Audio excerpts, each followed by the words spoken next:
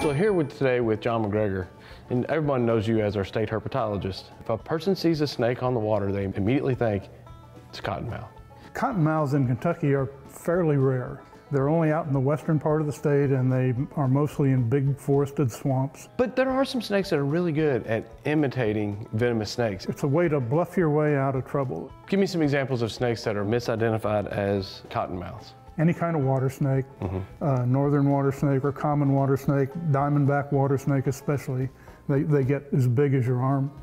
A copperbelly water snake, rat snakes, because they rear up and they open their mouth. Hognose snakes, because when you walk up on a hognose snake, it flattens out its neck and hisses and opens up its mouth. This is a common water snake. Okay. And these are all across Kentucky. Probably every pond in the state has them. You just look at the overall color of this snake. It's got the right colors. Musk. It's got the right color to be misidentified as a copperhead. Yeah, Right. It's kind of copperhead looking.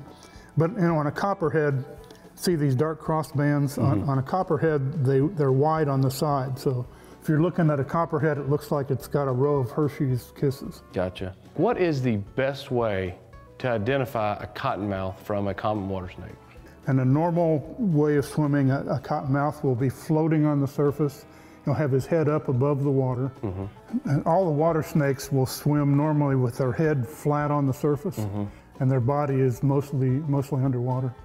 If you go toward it and it goes in the water, it's probably harmless. I mean, a cottonmouth will pretty much stand its ground because cottonmouths they're slow and they're chunky, and it's easier to throw that mouth open and try to bluff somebody.